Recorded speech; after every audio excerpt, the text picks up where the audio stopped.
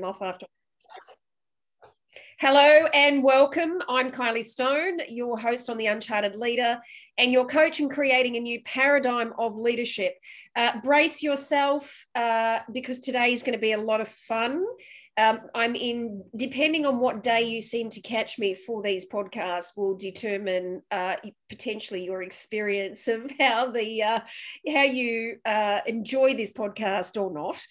Hopefully it is a yes. In fact, I do want to shout out today to a lady who did send me a message on LinkedIn saying that she's enjoying the podcast. Thank you. And if you are listening out there, please do send me a message on LinkedIn. I want you to know that I do read them and I'm very grateful because for the most part, when we don't hear or get feedback from people who do listen, we're in our own heads about it. And I don't know about you, but certainly you do not want to take a good look behind the closed door of my thoughts because they most of the time are pretty scattered. So I would welcome any of your comments, feedback. What do you like? What would you like to see more of? Who would you like me to talk to? Maybe you know someone who's got a really great story that I should talk to. Maybe I should talk to you. Please do reach out. LinkedIn's the easiest place to connect with me. Now, I say brace yourself for this one. And I even, depending on what time of day it is for you, I recommend, grabbing yourself a herbal tea, I don't know, a cup of coffee if it's the morning. I don't know, maybe it's champagne or beer o'clock for you, whatever that is. But sit back, enjoy. I have no idea what to expect on this one. I really do not. I'm really going with the flow on this one. And that's why I say I think you're going to enjoy it. Because today I'm speaking with Angela Philp, and I hope is it Philip? Did I get the surname right? It's actually Philp, but I'm okay with Philip. In France, everyone says Philippe, and they get very confused. So anything's good. Philip. Okay. Now most people would go, oh, damn podcaster, she should at least speak to her guest to get the name right before she starts. So I got that. And so Angela is somebody that I have met online some months ago. I'm pretty sure it was maybe even a year ago, probably even a bit long. I'm sure she'll correct me anyway. Connected through a person that I've known for years, decades. And then we reconnected again in a Facebook group or on Facebook, and then actively connecting in a conversation around, a united passion that we have for women. And I have been myself inspired by, Angela, what you put out on social media and your passion and the work that you do with women. And that's about all I've got for the intro, because today I am going to suggest that the real nature and the intent of this for you as listeners is really going to be about really being uncharted. What does it look like for you to just not have to have anything in control, anything handled, or to have any firm plan on what you're going to do to show up, and to just really enjoy that for what it's worth. So Angela, given that we're going to do that, I'm actually going to ask you to introduce yourself. Tell us about, what it is that you are passionate about and, what you do to fill your day.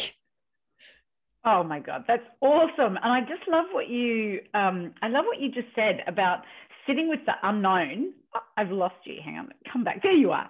About really sitting with the unknown and really being uncharted, because we spend so much time trying to control everything. And particularly, well, I think men do this too, but the women I work with, get it right. And I know I'm very much as well about getting it right, getting it perfect, and then standing there, drawing at the whiteboard until, waiting until the conditions are right, waiting until everything is right before I get it out there. And this morning before our Zoom call, I thought, oh my goodness, I want to make sure I make an impression, this is Kylie's podcast. I've got some, like a duty to her as well, to make sure that this comes off in a particular way. And when you just said, look, let's riff, let's talk. And I went, yeah, that's it. And this is what I'm really interested in, is conversations with women, really getting deep into what is without all the without, not so much without the preparation, but without all of the having to get it right preparation. There's preparation, which is, you know, I'm a leader, I'm responsible, I want to have something there that will be of service. And then there's the preparation that's like deer in the headlights. I've got to get it right.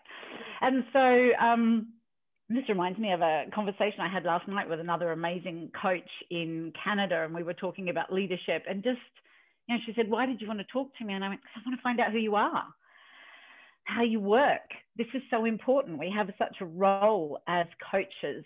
Coaching to me is a form of leadership, and we have a role and a responsibility to help women bring out the best in themselves. And what I'm really passionate about is having women in 50% of leadership positions worldwide, like you, reinventing the leadership paradigm completely. And I think I might have said to you, not to be inclusive, but to actually redefine the leadership paradigm. There's nothing to be inclusive about when it's redefined, because everything is in it. So when I hear about it, you know, redefining the paradigm for it to be inclusive, I keep thinking, that means us fitting in. That means every minority fitting in. That means women fitting in. It's like, no, it needs to be redefined. So that's my passion. And I do that through working with women. Yeah. Fantastic. I do want to ask a bit about your backstory and how you got into this. And before you do that, given that, you know, we've got a very mixed audience, one of the things I just want to mention at this point, especially on what you just was saying then about inclusive, every human being, male or female, you know, age, independent of age, race, etc. What we do know when in the way that the brain works is there is one fundamental belief or decision that tends to hit everyone, whether you're a male or female, and maybe it's just that most women tend to speak it more often, but, you know, the concern that we don't belong, you know, the story that gets created when we're very young, and that first experience where we have a sense of disconnect with where we belong in the world. And one of the things that, you know, that I get concerned about when we talk about inclusiveness in leadership is that how does one ever, even if you have everything perfect, given that we're talking about perfection, even if you have everything perfect, right, and everyone's doing everything according to the book when it comes to inclusiveness, right, that if human beings are the ones who decide I don't belong, how are you ever going to ultimately deal with the high proportion of people ever having the experience of being included if who they are is a conversation called I don't belong? Absolutely. I really get that. And what I hear about that is it's an internal conversation we've created for ourselves. And so that's part of I think the education of it, isn't it, is realizing that, and then becoming, I belong because I belong in myself, and so I take my place. What that I create, I don't take my place, I create my place as the way I see it. And then that in itself starts setting off that chain reaction of we all belong. But you're right, Kylie, what I hear in that is that we have to change our inner conversation always first. And I guess that's our role, helping people change their inner conversation, which changes the exterior outside conversation. It's always an inside out job. Yeah, great. So how do we do that? Talk about your story. So how did you get into this game of being a coach, and how long's that been going? And wow, that's an interesting, you know, I could almost say I got into the game when I was really young. You know, I was born in New Zealand, grew up in Australia, but I came to France because I wanted to work for UNESCO in women's education. And that trying to apply to get into UNESCO from New Zealand at the young age of 21 or 22 was just like, you know, thank you, young lady, that's really nice, but you have no experience. And I thought, oh, this isn't working. So I thought I have to get to France. So I found a job in France. And I had been an exchange student, so I'd learned to speak French when I was 18. But I thought, right, I just have to get there. So I ended up getting a job, meeting somebody within those 2 weeks, like completely, what's the letter in English, like just by accident. There are no accidents, but I met someone who was working at UNESCO, and she went, oh, you need to meet my boss. I went, great. And then I had a job, basically. So the minute I started putting the ball in motion for myself, found the job, moved to France. You might get a message saying my internet connection is unstable. I live in a little country house in the middle of nowhere. So I did this amazing work. So that's where it started. So I was working with women. I was actually working writing programs, education programs for women and girls in developing countries. And I just couldn't get over the fact that we were actually putting together programs to sensitize men as to why women and girls should be educated, why that was important.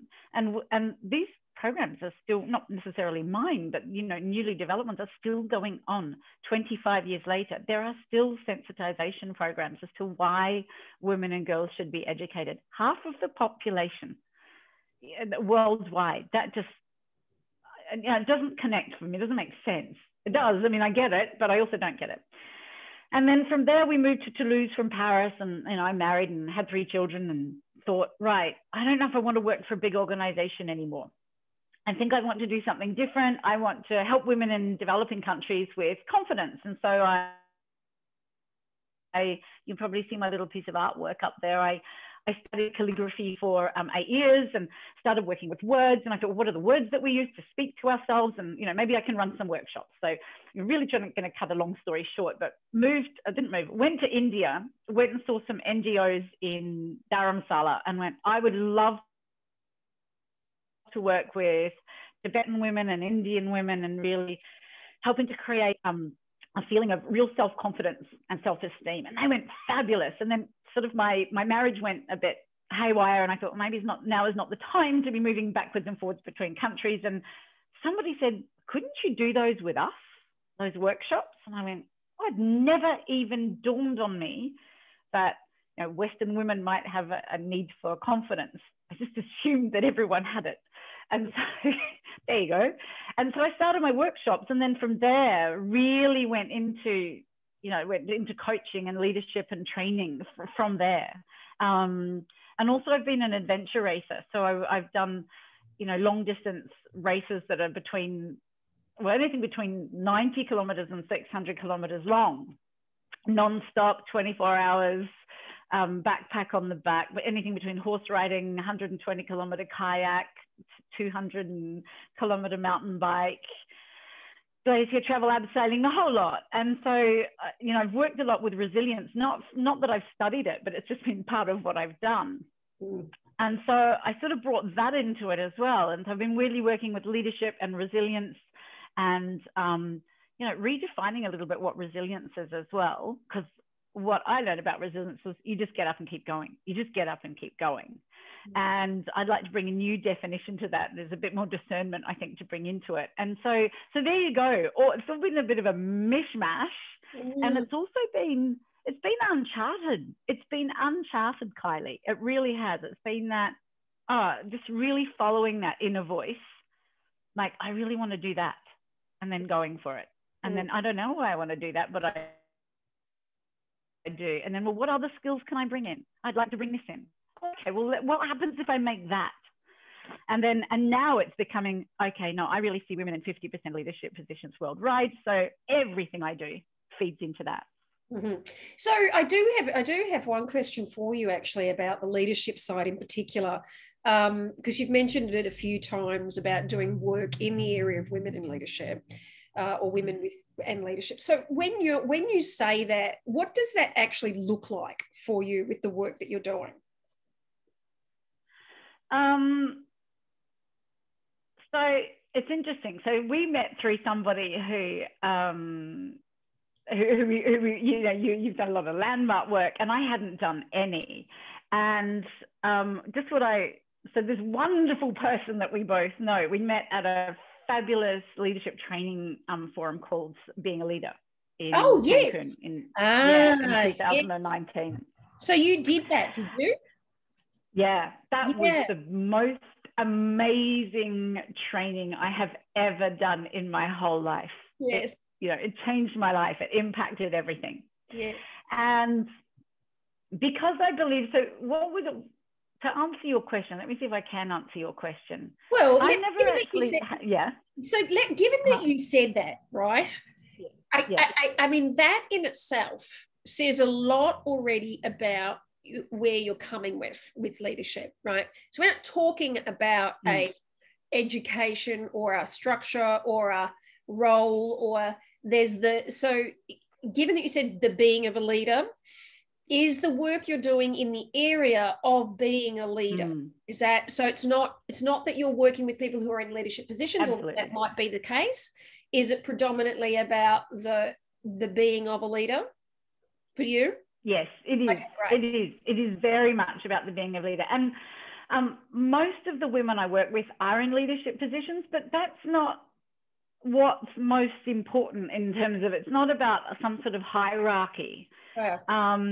It is about the being of leader. And I really believe that we need to take that as a position in our own lives. And I think that when more women step into the being of leader in their own lives, then we will transform the paradigm.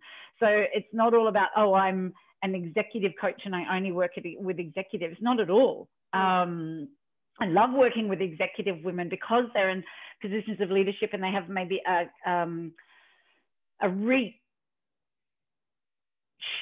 and they can have an impact and a reach that is, like immediately visible. But I also really believe we should, or that it's possible, and that's where I'm also looking at, is transforming leadership from the ground up. So what is important to me is putting leadership programs into schools, for example, and recreating what leadership is. What is the being of leader as we grow in young girls and boys? But my passion is working with young girls. Okay, so as we grow, what happens if we change, if we know what the being of leader is, how we show up in the world, how we own, how we create that sense of belonging, what it means to us to lead others. And, last night I was talking with this amazing woman,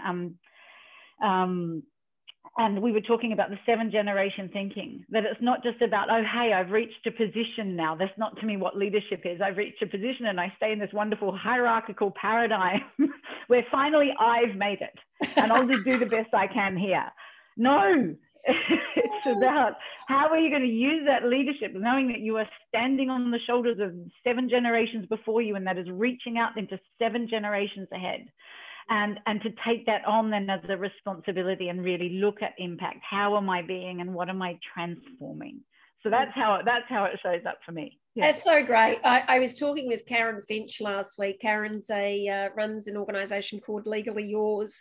And this very similar thing came up from, both, and it's not everyone that's kind of subscribed into this particular zone. It just seems coincidental that both her and you and I are talking about this same thing, but that traditional, that the reason that we're at this new paradigm is because the journey of, exiting out of a study, getting into a job, getting a promotion, more hard work, more promotion, and climbing, and then X amount of, and then eventually going, oh, I finally made it. Well, that was the crisis for me, by the way. But I said to her, the funny thing was, I found myself reading a book called, have you ever read any of Robin Sharma's work? I have. It's been a while though. I've been reading Tracy Goss again. All right. Yeah. Well, 2010, I think it was, and I don't even know. I might have been listening to a podcast. I think what they were about a meditation, and the book was called "The Leader with No Title" or "The Leader Without a Title." It was the very first book I read after I had the kids and was challenged with, okay, can't keep going down that path with 3 kids, and I had to find an alternative way, but. You're spot on, and I suspect that that's exactly why we're at this juncture, because we are at a juncture. I really believe we're at a juncture, and those organizations that are not, who are still very much designed around that hierarchy, are going to find it more difficult than those that are just starting out from scratch, because it's easier from scratch to create, but it is required, because there's a lot of constraints, as you well know, that, the being of a leader is a very distinct thing. And you can have a title, right? But just because you've got a role or a title or 20 years experience doesn't necessarily mean that you're showing up as a leader, right? Yeah. exactly. I really get that, Kylie. And I have that deep inner knowing as well, and sense that we're at a juncture too. And again, it's so interesting that you said at the beginning of the podcast, let's just do this uncharted and riff. And I went, and it's all to be created. And I really get what you just said as well about it. It is easier when you have a blank. It's interesting because we talk about the blank pages being hard to create with, and it's all there to create. There's nothing to undo. Yes. Well, yes. Yes. And there's a lot of, yeah. Keep going. That was great. Yeah. Well, you're right. And it's so I just. Sorry. I think we've got a bit of a delay there, but I just capture on that blankness that you were saying. It's interesting because, on one level we think blank canvas harder to create from, but the truth is, especially in the design of human being, when it comes to creating something, if we've got a whole lot of stuff filling up the space, called all of our opinions and judgments and assessments, it's like, in fact, what it reminds me of?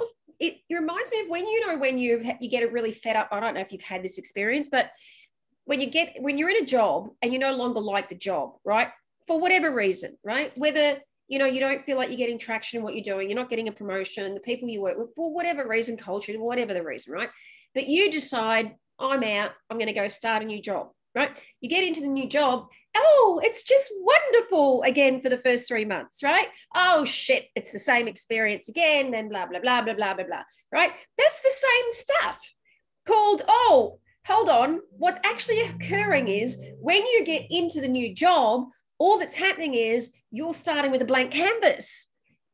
And then you're going to fill the blank canvas up again, and you're going to create it with a whole stack of stuff. And the only reason you're having any problem is because you filled the bloody thing up with all the stuff again. Yeah, and you filled it up with all the stuff, and you filled it up with all the same assumptions, because wherever you go, there you are. That's right. So if you haven't worked on any of your assumptions, then you are likely to create the same thing. And then wonder why it's different, why it's not different. It's just, yeah.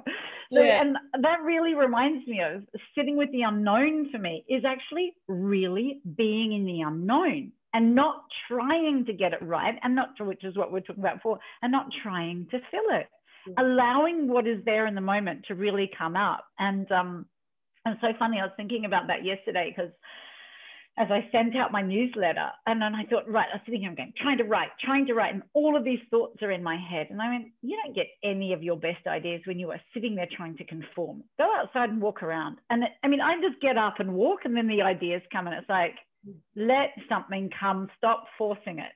Where this links to what you were saying is that there's this, my head is already full, and I'm going to try and get something out of it. I'm going to squeeze something out of it, rather than I actually have wisdom and knowledge, and all I've got to do is quiet myself down to let it come. And that, to me, is what recreating leadership is about as well. I mean, we are living, I know we always say the VUCA world, and I get a bit annoyed, I get a bit jaded about terms, but it's true. It is always uncertain. I don't know if it was ever really any less uncertain before. I don't think we ever knew what was going to happen next, but there was at least an idea we had certainty. Well, now we know we don't have the idea that there's certainty. So there's a certain amount of surrender to the unknown that I think is an important part of leadership now as well. None of that I know. I already know. It's what can I find out? Asking more questions. And standing in the power of that, rather than standing in or trying to create power with, I know this. I've got all this in my head already, knowledge, rather than, transforming with wisdom. Yeah. Yeah, that's great. I'm really curious, actually, now that we're in this conversation about where the attention goes. You bring up a great point. I think one of the biggest obstacles is getting stuck in I know, or looking for what do I know here, so that then we're trying to respond from knowing, because that kind of gives us a sense of validation from other people. I imagine if anyone's sitting around a meeting, for example, or in a boardroom, or for whatever purposes you're in some group and you're out to create something, then the biggest obstacle is when you're jarring up against, oh, I know this, and there's no discovery in that, right? And I think this is probably why I'm starting to find that my passion over the last 6 months in particular has shifted from working on leadership development. You know, like I kind of got categorized into leadership development because I use the word leadership, but that's not where I play, right? I mean, I play in building brands, and leaders are people who build extraordinary brands. You know, they're people who create extraordinary movements. And so for me, it's always been about that. But just as you were saying, I just got really clear about why. And it's because I think if you imagine sitting around a table with a group of people, right? And if you've got something that you're at work on, right? If you're talking about a company, for example, you know, let's just imagine it's Apple. But if you're all sitting around the table and you're talking about Apple and you're talking about the invention of the latest computer, there's no fight for what you know, right? You're all kind of just exploring what the future is for this creation and how it's going to impact people and how we could do this. And everyone's kind of throwing their ideas around. There's no fight with each other about that. You know, it's not, oh, how I'm doing versus how you're doing. No, you know, and it's just take the attention off self, focus the attention on what you're creating, and allow people to be themselves, listen and think rather than, you know. Anyway, what do you think? Because you too, right? You say you've been in the game of uncharted, being a leader. What do you see for yourself about what shows up for people? That's working? Actually, just what you said, that I think there's that it's creating from the future is what works, because otherwise we're always dragging the past behind us. And I just love what you said. When we're creating from the future, we're not proving what we already know. I mean, let's face it, when we all know stuff, especially, I mean, I'm 51 this year. We've gotten to the stage where, you know, when you're at our or my age, yes, there's a whole lot of stuff there's a whole lot of stuff you know, but there's no transformation in that really, and there's nothing dynamic. It's already there. And so when you are creating from the future, when you are starting to activate your human imagination, which is just unlimited, and you start really connecting with, well, what would be possible, you know, what do I not even know is possible, but what do we want? Like, what is it, this thing that we're creating? And you stop having this ego fight about, I want my idea to be the right one, or I already know this, and so we have to have this. Then you can really benefit from the lush diversity of everything that everyone brings. And we're creating with another person who's done the Being a Leader course several times, some really interesting work in Africa. And what I'm loving is we're different people from all around the world working on this. And of course, there are moments, I wouldn't say of friction, but everyone has different needs.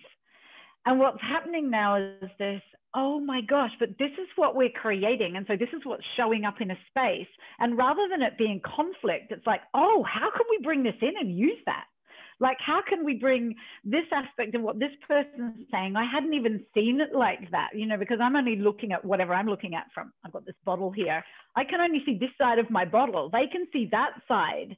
And it's like, you know, that story of I might be diverging a bit here, but, you know, the malvoyant, we say in French. I'm going to say this is, it's politically not correct, but I don't even know how to speak English anymore. You know, the blind man and the elephant. When everyone is touching, when each one is touching one part of the elephant, saying this is what an elephant looks like. Yes. So if we already imagine it, instead of saying, well, this is what an elephant already is, but we say, I wonder what this could be that we're creating, and recognize that we don't have the whole answer. Yes. And that's to me also leadership is co-creating. It's not just having the helmet of something, although it is about leading other people, but it's about being able to co-lead to generate new solutions, rather than working from what I already know and what worked in the past. Yeah, love that. So I am going to now give you a chance, given that you did say that you were doing some thinking about what you wanted to talk about when you came on here because you wanted to make it really great. I'm going to give you the chance to do that, right? Because I think many of us would agree that, you know, if you've ever delivered a keynote, or if you've ever been interviewed, or if you've ever been in a job interview, have you ever had that experience where you leave or you've done and then you look back and you go, God, I wish I had said this. Oh, damn, I forgot to say that. Yeah, that's going to happen as soon as I get off. Even though you say, Ange, you should, like take the lead now or whatever it might be, I will still get off and go, why didn't I say this and why didn't I say that? And I could have said it and I wish I had have said that, because such is the nature of the moment, right? Absolutely. Yeah. Well, I do want to at least give you the opportunity to create or share with us, I mean, the design of the conversation and that which I've sent through to people who join me is really designed to share and highlight that ultimately for me, and this whole conversation around leadership, the conversation is specifically designed to talk about things around, the creation of a future called one's vision, what is one passionate about and how do they bring that into their work, what is their purpose, what has been your greatest accomplishment, the thing that is really great that I think in the new paradigm of leadership, Angela, is the distinction of acknowledgement, and being somebody who can be a role model, where there's no shame in sharing about one's accomplishments and there's no fight over accomplishments. Therefore, everybody has the freedom to share authentically and openly without judgment about their accomplishments, and equally about being real about what it's like in the thick of the challenges, the biggest obstacles. And so I've just kind of hit bullet pointed points around all the things that are on the typical agenda. So what out of any of that is something that you would like to share with us? Yeah, I love that you're talking about accomplishments, because that's one of the points I really work on with, the women I coach, all women. And that's come out even more in recent training and supervision that I've had, just how important accomplishment is, especially not accomplishment is, acknowledgement is, in fact, of accomplishment and of who we are, who we're being and how we show up and what is working.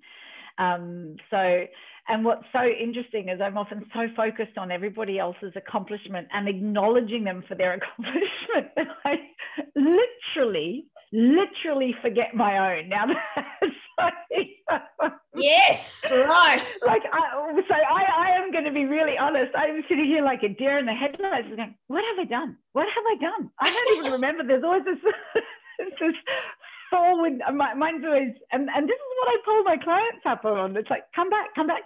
We're always in forward movement. Yeah. Own what your accomplishments are. Can I give you one of mine to start from today? I would love you to give me one of yours.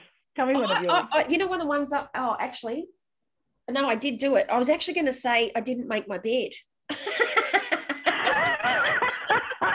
That is an accomplishment. And guess what? I did make mine. But that's an accomplishment for me. Oh, well, yeah. See, it is a miracle for me to not have to actually decide that I was going to do because I was doing a couple of interviews today. And of course, I've now got these fancy virtual backgrounds that one of my guests has shown me how to use. So, but typically when I do this, because it's, COVID and, I've got my bedroom and, I make sure that it's pristine, right? And so today I've been in this new place for myself, and I'm doing a daily journal on my accomplishments and my forgiveness, right? And so I have been rigorous in making sure the bed's the very first thing I do is make my bed. And so this morning I thought, I'm really going to own none of that matters, right? I'm not going to make the bed. So I was like, you know what? On my accomplishments list tonight, guess what goes on the top of the list? Not making my bed. And I love that. I love that. And I think, so if we look at, and that's the other thing I think, is often we look at accomplishment, and I'm the first one, as big things. And that's what stops us making the acknowledgements of the progress that we make every day. And that is probably the most important thing to acknowledge more than anything, progress over end goal, because you know, what I'm passionate about is what you were talking about as well, is that really being real, not cultivating an image. And what I love as well is putting women together, or gathering women together, and breaking these silos, because there is so much, you know, I was talking about it before, there's so much, it's like a rich, lush forest of wisdom. And when we bring women and men, but I love working with women, when we bring women together and we bring, you know, women who have accomplished what, you know, that traditionally we would say are amazing positions, amazing things in the world, with women who were telling themselves, I've not accomplished anything other than, you know, bring up 3 children and have an idea and have a, you know, a small project that I'm bringing into the world, or my art that I've put into the world. And when we gather different nationalities and different ethnicities and all of this in one room, this is what I'm passionate about, and seeing what we can co-create from there, and moving these ideas that accomplishment has to look a particular way, and getting back into, this is who I am as a human, and this is what I'm bringing into the world. And maybe together, as part of that rich tapestry, or part of that lush forest, we can really create something where humans can feel nourished, and that the earth can feel nourished as well. And so, coming back to you and your accomplishments, an accomplishment to me would be really actually cooking a really cool dinner for my kids.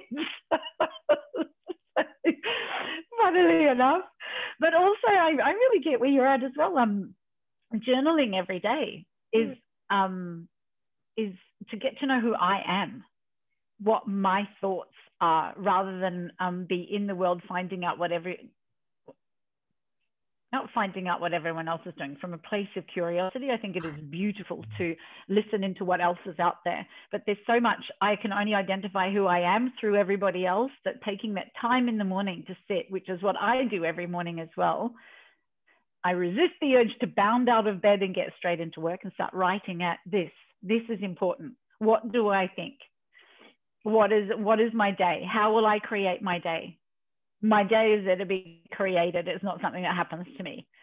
So, and putting all that down as well is so important. And you'll have to prompt me on accomplishments. There's so much that's been accomplished. You're welcome to pop them in as you can. But I think you know, really want you to have the experience that you did get to share and create the thing that you have created in the world. So I will just, as you think about what that might be for you, I will use this space to say, you mentioned resilience at the beginning and how you're seeing that there's a need for a new resilience. So I don't know if it's short, I'm not sure if all you guys out there remember, but I am certified in the neuroscience of resilience, which does prescribe a new definition of resilience, which is around advancing despite adversity. So it's about bouncing forward. It's not about bouncing back.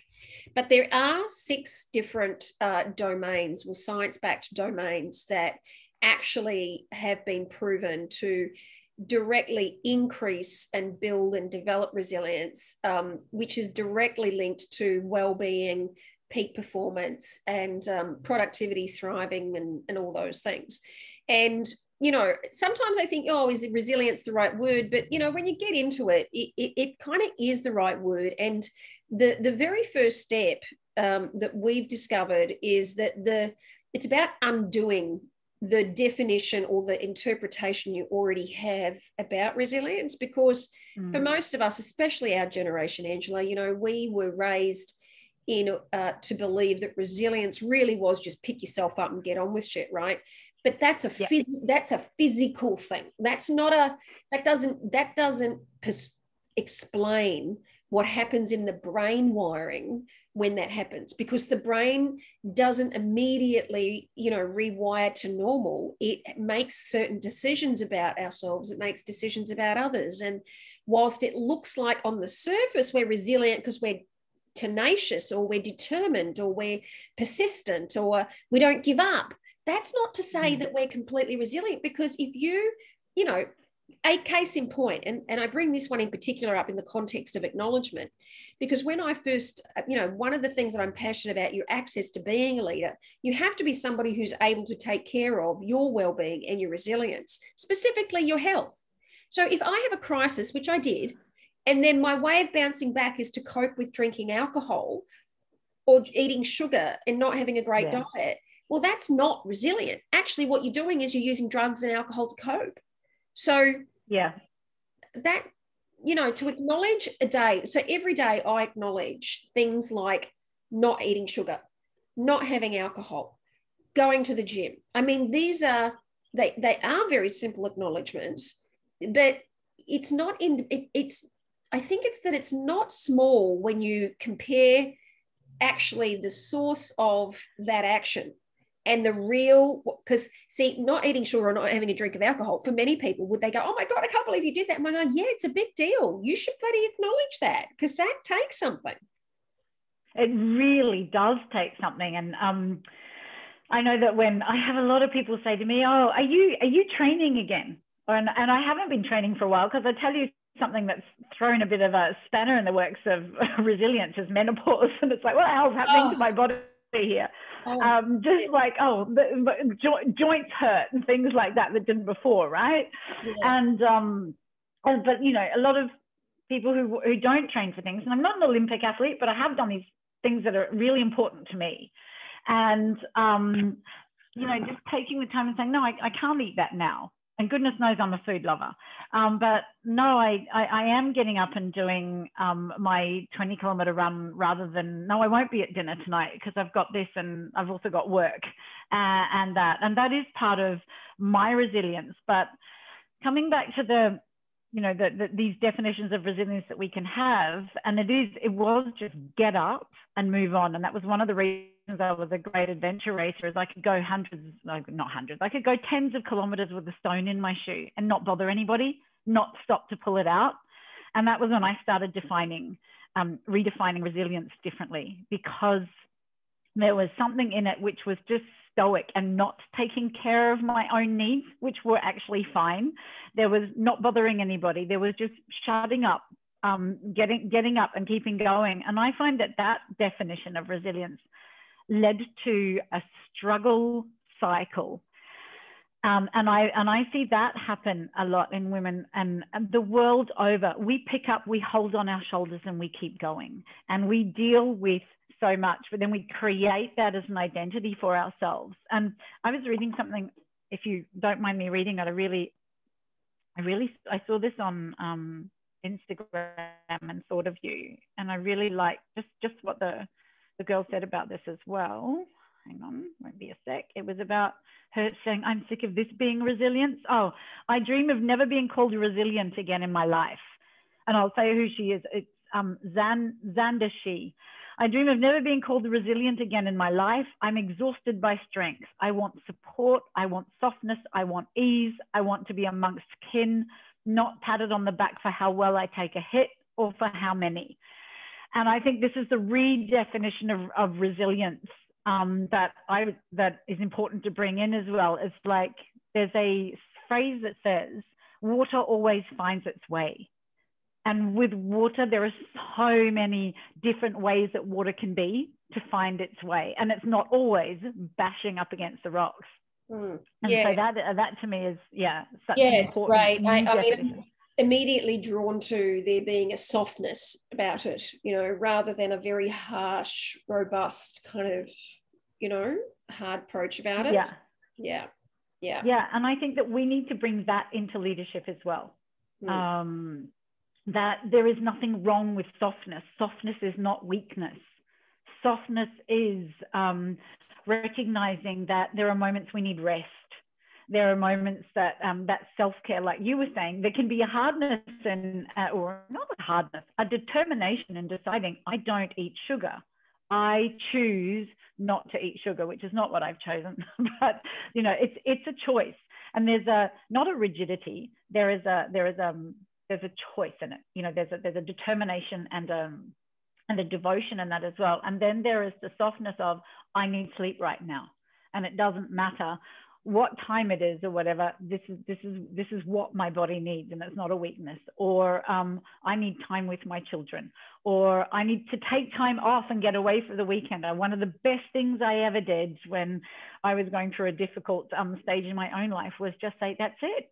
I am creating the time off on my own, away. You know, that was with a young family and my own business. And I know you did something similar as well recently, was just, I'm creating the time off. I'm taking a break. How many of us don't? Saying, I'm resilient, I'm going to bounce back. And it's the taking the break that creates the resilience. Rest day is a training day. Oh gosh, yes. Yeah. Get off that roller coaster just for a little bit, just to pause. Yeah, get off the roller coaster, be kind. There's kindness that needs to be brought back into leadership as well. Kindness, not making excuses, not when kindness slips into niceness and kindness slips into making excuses and like no boundaries, but just pure kindness. Pure what is needed right now.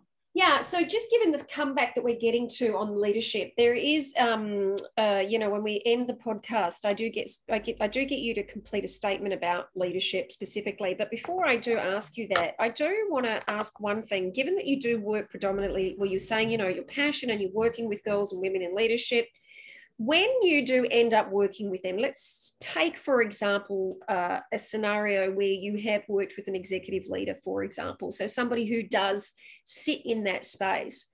When you kind of step back and look at some of the key things that you end up working with them on, are there a certain number of things that are consistent, or are there a few things that you would say always end up at the top of the list? Yeah, and there are things that leads me back to what I said in the beginning. In fact, there are things that still surprise me. I think I'll always be surprised by it. One of the things that shows up time and time again is, I guess, women not recognizing just how much of a leader they are, even in executive positions. They're busy doing a job. It's not that there's a self-effacing, oh, I'm not a leader. It's just almost a non-recognition of it. They are women who are doing a job. They're just doing their job. And then when finally, we work on that identity as leader, not as, oh, I'm in a hierarchical position now, because they get that, but really owning the depth of the responsibility of leadership. And I don't mean the heaviness of it, I mean the depth of it. And recognizing that, right, I am the executive. Hang on, really that. So that might sound really strange, but this has happened systematically. The other thing I work on is with women executives, and I think it really shows up more at the executive level than anywhere else. Is, oh, this is a whole new level, and I'm going to have to take hits. I'm in danger. So there's a sense of danger at being at the higher level. You being bothered by your phone. So here's one of the things about being in the home office while doing this. We are listening on the podcast, but I've got my daughter knocking on the front door as we're here live, folks. Yes, that's right. So please, yes. I did that on purpose, because I also work in my home office, and this happens all the time. And that is one of the things that I think we need to bring in. We have to stop. Of course, there are things to do. Of course, we do need time for work, but also we all have families all through the generations. It has been as if, oh, we don't have families. We're just this person who comes into work. And I was like, this is ridiculous. Especially for women, the way things are being.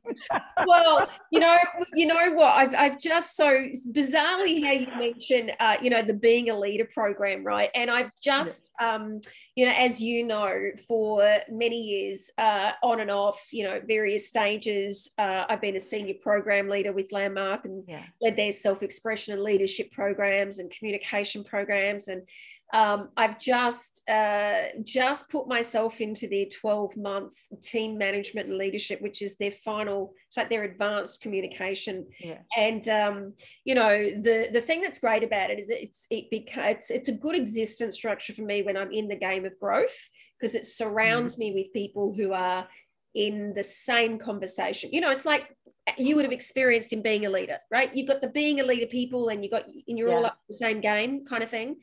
And, just as soon as I notice it, the knock was on the door and then I'm distracted on the thing, I'd go, oh, okay. So the failure and the lesson to learn was that I did have a thought earlier this morning that I knew that you and I were talking between 3 and 4. And I thought to myself, right, remember to call the kids and remind them to go around the back door so that you don't get distracted while you're doing the interview. Guess what? I went for a massage today at lunchtime, and that went completely out of existence. Oops. Hey, I think that's hilarious, and I really get that, because it's exactly the same for me. I'm already telling my kids, right, you can go this way, you can't go this way, and that. But what you just said is so important as well. That was perfect, because it led into the other thing I work with women in higher senior positions of leadership and executive leadership is a sense of isolation.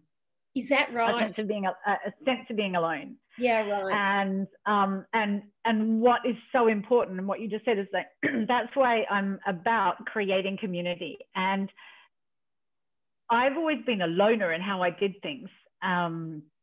Just in general, and without realizing it. It wasn't part consciously how I worked. It was however how I was working. And so what shows up are 3 things. One is a sense of isolation and a sense of danger at moving into, in many companies, moving into higher levels. Not moving into higher levels, but it's like, I work with recent executives. So they're like, oh, wow, this is a whole other world.